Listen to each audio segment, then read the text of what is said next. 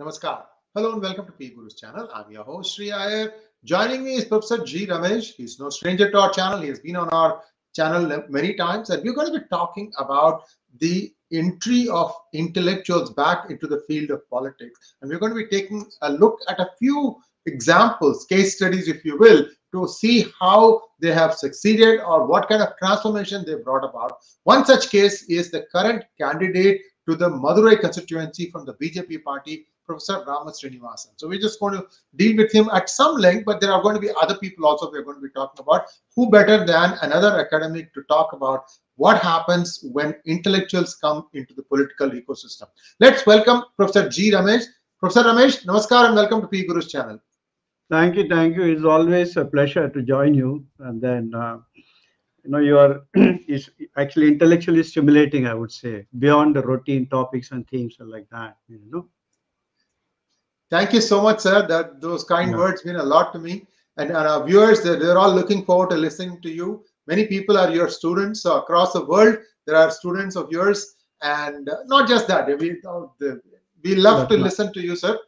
So let's talk about, just give us a little bit of a background about how Indian polity has been since the independence, so that we get a perspective of where things stand today. Over to you, sir. Yeah, thank you. I mean, we'll cover both the Indian perspective and, our interests are Tamil Nadu at the end of the day. Okay. Yes. And because it needs some corrections, that's why. And we will go there also. So since given the topic like intellectualism and like that, so when you started in 50s, 60s and like that, I mean, we had ideologies, we had isms, and I mean, we had, of course, communists also, of course, but then, we had the themes like socialistic pattern of society. I mean, give credit to DMK, they also talked about social justice. Then there was the influence of communism and all, and you had thought leaders, like we had the second, 5-year plans. Then Jawaharlal Nehru, who himself was a thought leader. And then we had, Swatantra Party. I don't know if you remember. Okay. Oh, yes, I do. Rajagopalachari, Meenu Masani. Later, even people like liberal people like, let's say Palkiwala, Nani Palkiwala. They were all, I mean, provided intellectual stimulus to the debates. So that, debates will always have the tendency due to the force of gravity to keep coming down. And you need every time somebody to lift it up. Okay, which is what Annamalai is also struggling in Tamil Nadu. He keeps getting pulled down even if he tries to raise the bar. Okay, so this has been a singular mess if you look at the intellectual debate. But globally also, if you see what's happening is that after the demise of USSR, there's no more any ideological battle to be fought. Okay, so it was all more like programs, plans, and then schemes and things like that, or probably certain like climate change was an agenda, you can say, not an ideology, but from ideology they moved to agendas, isn't it? I mean, even the US government, the presidential elections are fought on agendas. So there's no longer any ideology, but even at agenda level, the thought process is missing. The depth of the thought that goes into it is really missing, So, and Tamil Nadu is no exception. Tamil Nadu went actually hurtling down. I mean, as we discussed, I can bring you know why it happened and how it happened and like that. Yeah. Sir, let's take a look at the current contender from the BJP party in Madurai, Professor Raama Sreenivasan, a dear friend of mine. Sure, you've had interactions with him, and viewers, he has been on our channel. Professor Raama Sreenivasan has been on our channel, and he's become extremely popular now, very busy. He's not only tending to his constituency, but he's also campaigning for fellow candidates in the southern part of Tamil Nadu. So a person who has really changed the outlook about how communities come together. That has been in my opinion, he has worked tirelessly for this. So, sir, I'm just going to state one line, and it took years to get to that point. So maybe you can talk to us about what happened. Viewers, there are 7. Yeah, go ahead, sir. If you have an idea, go ahead, sir. You know what? I know. When you finish your point, you're saying. What I was trying to say was there were 7 or 8 communities. I don't even know the exact number, who were all listed in scheduled castes. But what they wanted was they wanted to be all grouped together, and they wanted to actually come out of the scheduled caste category. They said, no, we are not this. This is not who we are. This is not how we look at ourselves. And there was a certain amount of, who is better, who's not, how do we collectively call ourselves, all these things. Somebody had to sit and explain to all these different groups and bring them together under one roof. And then a magical meeting happened. A group of, I think, 100 of the community all put together. They went to New Delhi to meet the Prime Minister. And it was all done by Professor Raama Sreenivasan. And the line, that famous line, "You are Devendra, I am Narendra," that kind of made them feel really good. So, sir, now let's go back to what Professor Raama Sreenivasan has achieved. This is not the only thing he has done. He's done much more than this. Yeah. Over to you, sir. Yeah, in fact, it culminated in the meeting in Madurai, where I think Amit Shah ji came to Madurai, I think. Yes. And he declared, he made a statement there.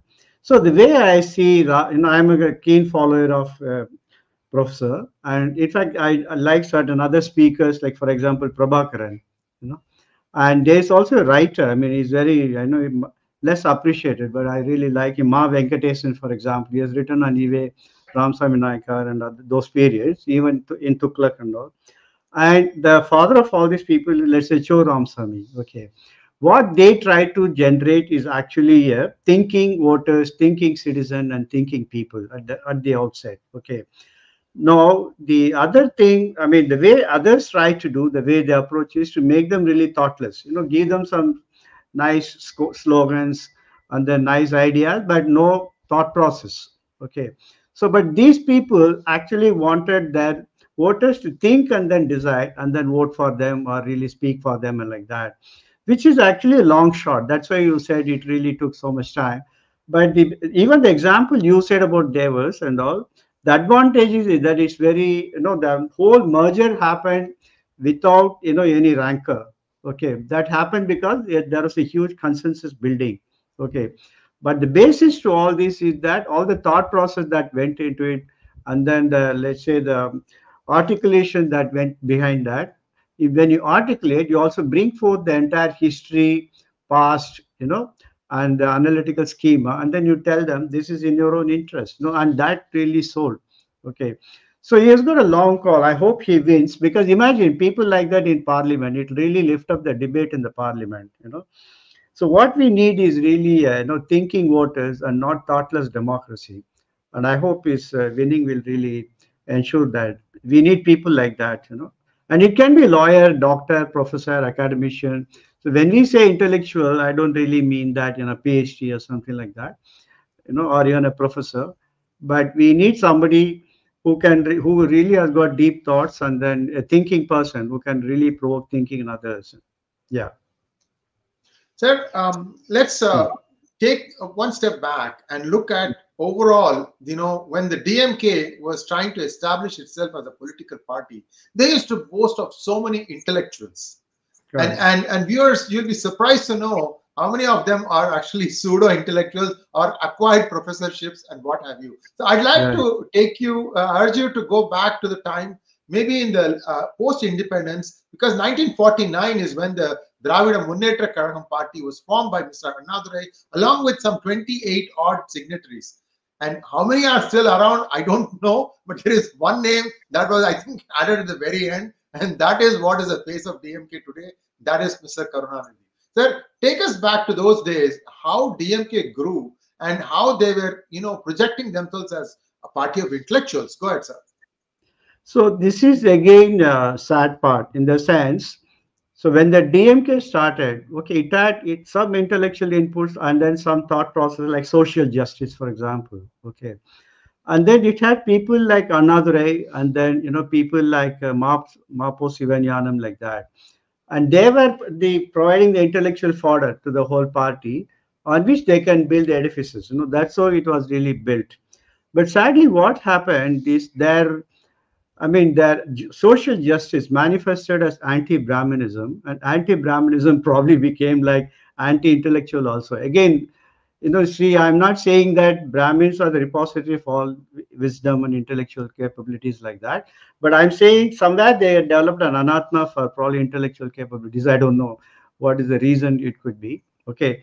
because they would otherwise produce thought leaders from all the communities, isn't it? I mean, all communities had thought leaders. Like just now you gave the example of, how he mobilized Professor Ram Sreenivasan and like that. Okay, so one I see is that it started on a good intellectual note with Mapo Sivanyanam types, Madurai and things like that. But later, what happened when Kalaignar entered the scene?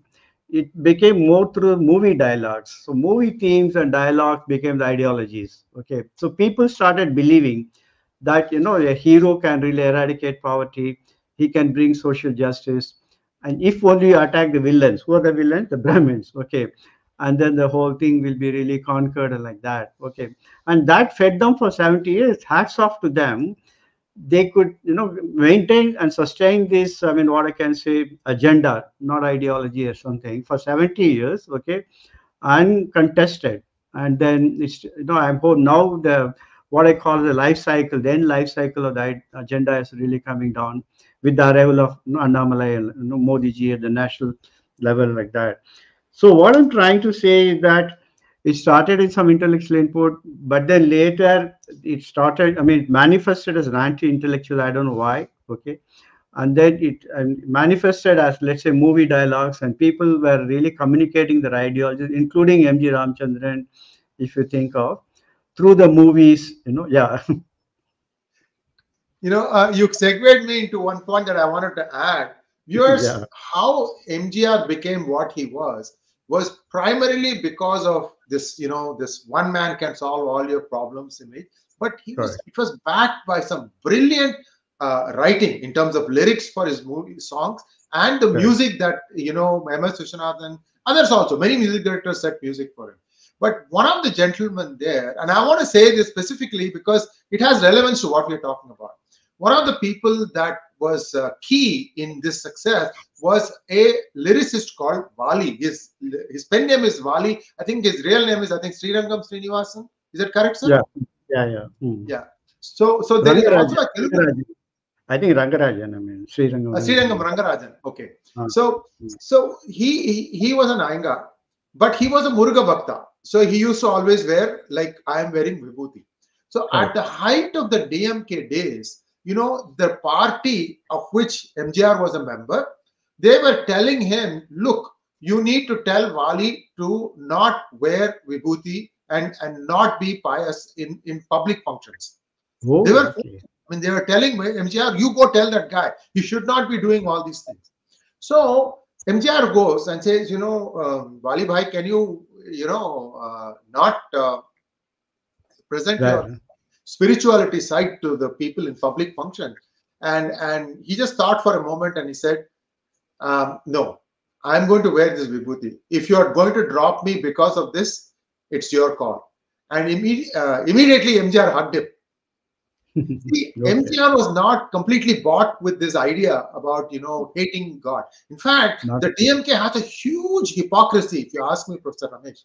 They split from DK because they said DK doesn't believe in God. That is EV Ramaswamy Naikar doesn't believe in God. We do. That's why we are coming out. Because they couldn't say that, look, you have married somebody. That was the actual reason. But they initially they said, no, we are for God. And then look how this turned to common sense marriage and all that BS. Again, the hypocrisy here is they will be the first ones to consult 4 astrologers, 5 numerologists before they file nomination papers. Nomination. Right. So let's get back to the main story. What I wanted to say was this has been going on for a long time, and the target, anybody in politics, if you want to succeed, you need a target. You need an enemy in double quotes. And this, unfortunately, was the Brahmin, because that was from the Justice Party days. It's come from those days. Anyway, things are changing now, I hope. Sir, over to you. But I think if you take both Kamraj and MGR also, okay, now they are not PhDs or graduates or something. I don't know about MGR. But the point is that one, they listen to intellectuals, they would listen to people and like that, and see their thought process, it comes with their interest in the people. Okay, that took care of many of the, what I can say, waywardness that could have happened otherwise. Okay, so that kept them focused. And so, their goals were very clear. Okay, So even in agendas without a keen interest, the public interest, it can go any way. Now let me tell you, like, why academicians matter or why intellectualism matter. Like intellectual, incidentally, I am really shy of using that word because that has become a bad name. Okay, I mean it can be considered as arrogance. I mean no, and somebody will come and say, "Who do you think you are?" Like that. Okay, that's the sort of thing. And many times, let me also tell you, even in center, even secretaries have told me, professor, like you can do your research, but we are only looking for the solutions. Okay, so they think that solutions can come without research. Okay, which is again unacademic, you can say. Okay, so what I used to do when I talk to government, that is what in fact Ramesh, Sreenivasan and Chon or maybe doing is, you may do your studies, you may know a lot, but when you speak to people, you dumb down your analysis and then you dumb down your articulation. Okay, then only it really appeals. Do you think Ramesh Sreenivasan can present himself as an intellectual when he's going and asking for votes? It will not sell at all. But he has a way of articulating and narrating. That's why, and his Tamil is beautiful and it flows like anything. I really envy him. Is the sort of public communication style, and I wish I have that also. So that's really good. So why do you need academicians? Still, is that you still need a perspective. You need to know the history. You need to know the sort of the background from where you have come from. And sort of you need to have an analysis, what may be the consequences, what may be the fallout and all that. What you call, as in US and other countries, they do policy analysis. For an example, I'm telling you. So that is missing now. I mean, I live out ideology. Even to take a decision, what thought process goes into it, that itself many times is a suspect. Okay, I'm saying both at state level and national level. For example, I'll give you one reference. Suppose if I want to talk on social justice, I feel that the idea of social justice, the way it was defined, has outlived its life. Okay, and you need to define it in a different way. And what will be that? Because the basic aspirations have been met of the people. Okay, so what will be the next level of aspiration, and how do you go about doing that? And they are not worried about God. I mean, being atheist or being anti-Brahminical like that. They are interested in themselves. They want to become something. And how can the government ensure that and include ensure the equality? Now I want to really develop a stream of thoughts in this literature, but who are the people with whom you can really engage today? Okay, that's a sort of lacuna and gap that you have when you say that it's really bereft of any I mean, I would say thought leaders like that. Maybe organizations like RSS can provide the ideologues you need today, who can really provide the basis and like that. I'll stop at one point, then you can ask your question. In monetary economics, I'm an economist, so we always say in monetary economics, we say that it started with the principle money does matter. Then it became that money does not matter. Third, it became money only matters. So for the Dravidian parties, money only matter. I think they are the monetary economists to the core. Okay, money only matters. Now, what's the problem with money only matters? Intellectualism suffers like anything. Even as as a you are a thought leader and things like that. If somebody is going to incentivize you to speak, that's really going against your grain, isn't it? So that is something which has really killed many of the intellectual process that otherwise were happening. Like in the earlier days, if you look at Rajaji or Minu Masani or Palkiwala, and also of course Nehru and other example that I gave. Yeah. Thank you, sir. Let's take one step back, and now we're seeing that DMK is facing a lot of headwind. Not just DMK, the India Alliance. The wrath of the voter is becoming, very, very high. Yesterday in Karur constituency, the Congress candidate Jyothimani, who has not appeared there, very controversial. In fact, even the local DMK wants her to lose. It's that bad, the anti-incumbency. There was a situation where in the night, a lady jumped right in front of the moving car and the guy had to apply sudden brake. The reason that happened was because they were trying to get away from people, not answer questions. And they just, so the car stopped and then they shred her with questions. This is like the third or fourth meeting. Not just her. MK Stalin is having problem. So if the CM himself is having problems and he's unable to explain what he has done for the people. See, one interesting thing, Professor Ramesh, is even though the floods happened 4 months ago, and water, the cyclone and things like that, Chennai people are this time really, really angry that not one person came to even show help. Only BJP was doing it. Annamalai was there. Vinod, the person who's contesting from Central Chennai, he was very prominent in this. Many other people from the BJP, they've actually gone packet distribution, water distribution. There's a famous saying that Oscar Wilde wrote, whenever there is flood, water, water everywhere, water, water, not a drop to spare. Because, whenever you have water, rainwater, it's also full of cholera. You can't just drink the rainwater that is going around. It's so contaminated. So this voter is having extreme anger towards DMK. What do you think is going to happen? Is this swinging the needle towards BJP or ADMK? What do you think is happening in Tamil Nadu today? There is severe anti-incumbency, and I've been writing and speaking in Tamil media that if Annamalai has to channelize his anti-incumbency, he has to speak 2026 election along with 2024 election. If you push only 24 election, for the people of Tamil Nadu, center is still distance away. But they want change in Tamil Nadu, and he has to say that if you need double engine in 2026, you need first of all BJP, aligned party here. And I think somewhere you have to channelize that into Modi plus Annamalai.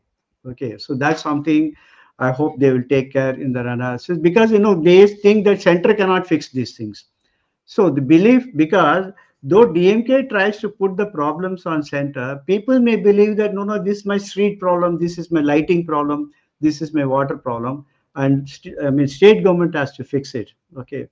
So I hope they can really channelize its anti-incumbency into vote for BJP and its NDA partners and like that. But I'll tell you one basic undercurrent which I'm really happy happening in 2024.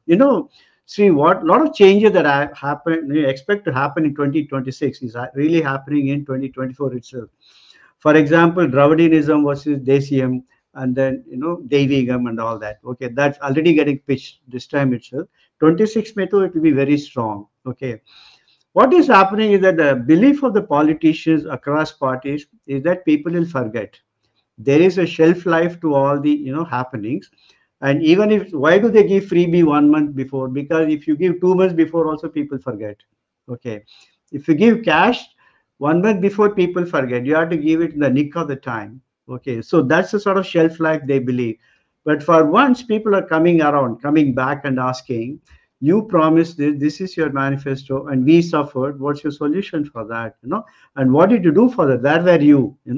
So all these things were never happening in the earlier days, because people will be, you look at that brave lady in the crowd of a DMK group, to really be an individual lady and then go and ask a question to her, it requires tremendous courage. And that means she represents thousands of people. It's not that she is expressing her anguish. I take her as a sample for thousands of people who have the same sentiment, but probably are afraid of coming out, or probably are even reluctant to express, isn't it? So this is a beautiful thing that's happening. And if it doesn't happen on 26, it will definitely happen. Can they channelize it in 24? That depends on what I would say, the capacity of Annamalai to really channelize it into votes. Also, DMK is still playing politics here. Viewers, now everybody has gotten used to the money being automatically transferred into your Jan Dhan Yojana account. Everybody is now used to that because of, like for example, if you are buying a gas cylinder and you are getting a subsidy, you pay full price, but as soon as it gets registered, the subsidy hits your bank account. And people know, SMS, it comes, this money has been credited back. They have gotten used to it. Now, this 1,000 rupee business that DMK has started, first of all, it said for all household women of the household, something like that, you'll get that. Then they said, they added who qualified. Then that qualification was saying that I think you have to have a ration card. I mean, basically what it means is only 1 in 5 maybe is getting the money. Not everybody is getting the money because they don't have the money to give. Now, what has happened is that even this 1,000 rupees that they are giving looks like it is not coming directly to your bank account. They're doing something else, that they're trying to tell you in a different way. And then when people ask why Jan Dhan Yojana is giving us straight to our bank account, simple. Why are you making this complicated? So they are trying to explain, oh, well, you know, in case you do this, in case you forget your bank account, in case you lose your mobile, but you have to have your ration card. So people are going through and, you know, rebutting there also. What is happening is they essentially have lost the plot. Also, Professor Ramesh, one other thing I want to ask you. Did you notice that Stalin is not welcome outside of Tamil Nadu for campaigning for Indy candidates? And I mean, normally nobody's coming to campaign. Yeah, because normally, see, they will have some appeal in some part of Karnataka, some part of Andhra, some part of Delhi, and like that, pockets. Okay. But I don't think even for that he's getting called. But now you see Annamalai, he is in great demand in those places, and they'll be really called. I mean, you know. But what was the previous point you said? I mean, no, the previous point I was trying to say was why the DMK is not even paying the 1,000 rupees directly to the bank account. Instead, looks like they're taking a cut before they give the money. I'm suspecting this. I'm not sure. Why people are asking, this is in nature of the people. Okay. Once you see a better system happening, why will people go back to a bad system? Once you go by, let's say, Vande Bharat, people will expect Vande Bharat of all, even unreserved compartments, isn't it? You all along you're saying that no, this is the only thing possible, this is the only thing possible. But no, I'm showing you a possibility. Modi has shown you a possibility. You know, there's one saying, it says that mind once expanded will not contract. People's mind are expanded, but the leaders' mind are still at that social justice level of 1940. Okay, this is what I'm saying, social justice. They want ordinary compartments also to look like that. You know, they want even Janta train also to look like that. Okay, similarly, here also people are asking, no, I never had any problem with cash transfers. With, you know, it goes like one bullet payment from Delhi to the last beneficiary. Okay. But these people are, I mean, look at the fictitious argument that people are bringing it up. Okay. Here they are saying that, you know, if you put it in bank account and, you know, if you keep drawing and you don't keep minimum balance, then now they are charging you rate, I mean, some service charges and things like that. There is no service charge for the Jan Dhan account. Okay. That is again a misnomer they have been trying to spread. So it's not at all that. But idea of Modi is not that he will give 1,000 rupees and people will spend it. His idea is that people will start saving. Okay, people have to get into the, you know, banking habits so that they get a taste of it. Again, once you get a taste of something, like what we say, once you have tasted blood, here you can say, once you have tasted this, your own self-esteem goes up, and then you want to have, you know, security, and then you want to have savings and like that. So counterproductive. Many of these policies are so counterproductive, outdated, I would say. But still, I don't know, the social justice guys are still holding on to this, you know, 1940 thoughts. I think when none of these existed, there were no, you know, technology, there were no banks, and then they are still, why? Because they want to go and give it with, you know, maybe their own photos and things like that, you know. So it's going to ridiculous levels. This is going to ridiculous level. I hope, I mean, people ask him, I mean, this is the time to ask, because after that they won't come to your constituency, isn't it? So I appeal to the citizens to please keep asking, and this is the time the, you know, politicians will behave also, because they cannot misbehave in a political meeting. Okay, that will become viral. So this is the time to really ask them. Just be, you know, courageous, and then go and ask like that lady, you know. And I see that lady as actually, probably you can say, I hope something like that becomes like a Jasmine moment, you know, Sree, you know. Yes. Very true, very true. So, viewers, we are going to take some questions now, sir, if you don't mind. Yeah, please. Annamalai has just made the statement. We want to, thank you. We want to remind TN Stalin that 511 poll promises he gave in 2021 remain unfulfilled, and he first attends to those before making further promises after sensing defeat. The electoral stunts of DMK cannot deceive the youth and the sports enthusiasts in Coimbatore, as they have grown increasingly vigilant. DMK is a party that couldn't construct a new bus terminus in Coimbatore in the last 3 years. It is today promising a stadium that should be regarded as the joke of the year and deserves slow clapping from the people of Coimbatore. He is really taking it up one notch.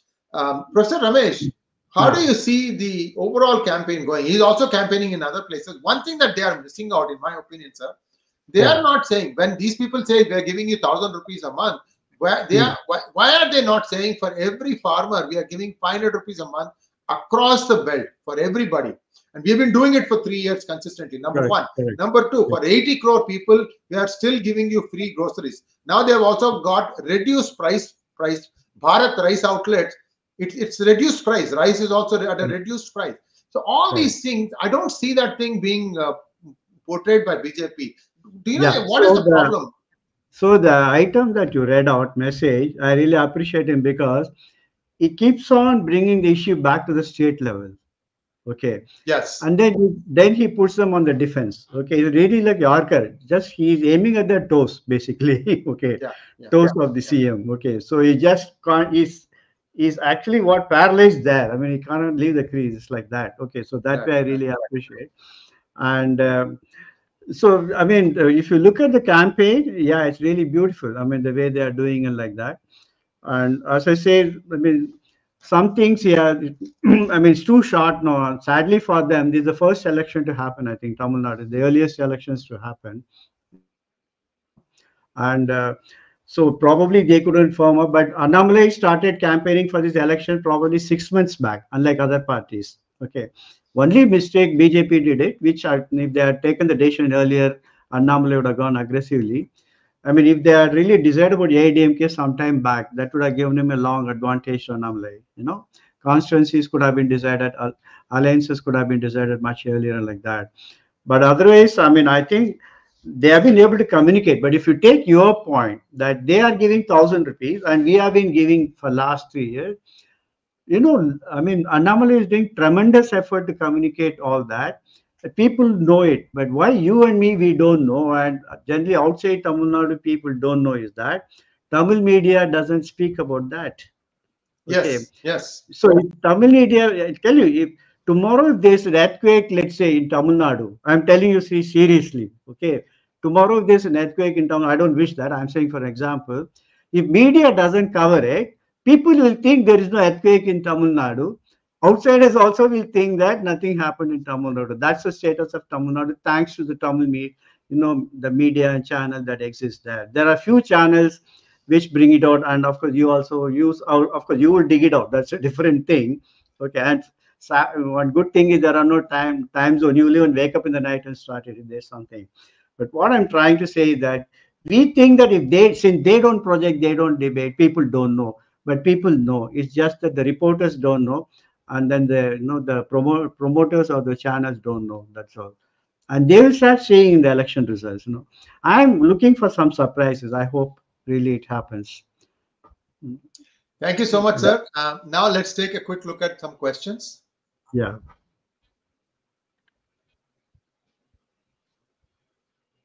Nandini Ashok wants to know, Sree Iyer just does not sleep. No, I do sleep. I do sleep. Yeah. You know, this is a passion. Once you think of something as your passion and not as a job, then time gets created. But thank you for your concern. Yeah. Raja Raman, by the way, one thing I do have to tell viewers, for a 30-minute hangout, we have to prepare for 1 hour to 2 hours. There's a lot going on in the background. You don't want to be covering something somebody else has already covered in depth, which means you have to listen to the other person, and you can't shortcut through an in-depth discussion because the details are in the discussion itself. So there's a lot that goes into it. But again, like I said, if you like what you're doing, time is not a constraint. Yeah. Somebody asked gold and all that. Yeah. So Raja Raman wants to know, would money, gold coin and liquor not turn the minds of voters towards DMK? It might turn, because what's happening is that, I mean, I heard the distributions are happening. I don't know what the election commission is doing. In fact, I've been my car has been searched thrice, twice in Bangalore and once in Chennai. I asked the police guy, "How do you know that my car doesn't have money?" Okay, so I've been wherever I go, they get say, I don't know how they spot cars which doesn't carry money. Otherwise, how can so much distribution can keep happening? But what I'm hoping is that, I think people have to wake up. And some people are giving me some calculations like, if there's a constituency of 20 lakh, let's say you chose to give for 1 lakh or 2 lakh, obviously not all 20 lakhs are going to get, then it will be like, you will need a 5-year plan for that. Okay, government budget. So what happens is that 1 or 2 lakhs is probably twisting out the election result of other 10 lakhs who are voting.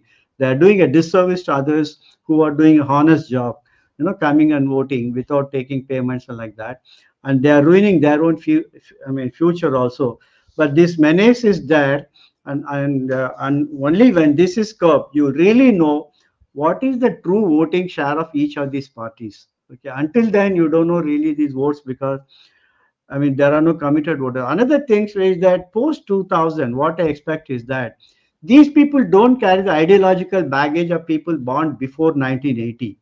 Okay, before 1980, they have gone through that. They will remember. They might have, they have attended meetings and all. Post 1980, then post 2000, they don't have any ideological baggage of DMK or ADMK or any of these. So they are all easily, they are floating. Okay, they're all easily convertible. So that is why, like Professor, again, let's go back to the topic like Professor Raama Sreenivasan. In fact, this will be an interesting point I want to make. Professor Raama Sreenivasan type, what they try to do is that rather than declaring this is my constituency, they create a constituency for themselves. Okay, they create a constituency of people who are aligned to their thinking, and they try to develop their thinking voters and thinking people who think independently. Ram Sreenivasan is confident of winning people who think independently, but others don't want even think, and now definitely not independently. The 𝗤𝙗𝗿 𝗂𝘂𝘁. Very true, sir. Very true. So, tomorrow we are going to have a hangout with Sree Rajagopal viewers at 10 a.m. Monday morning.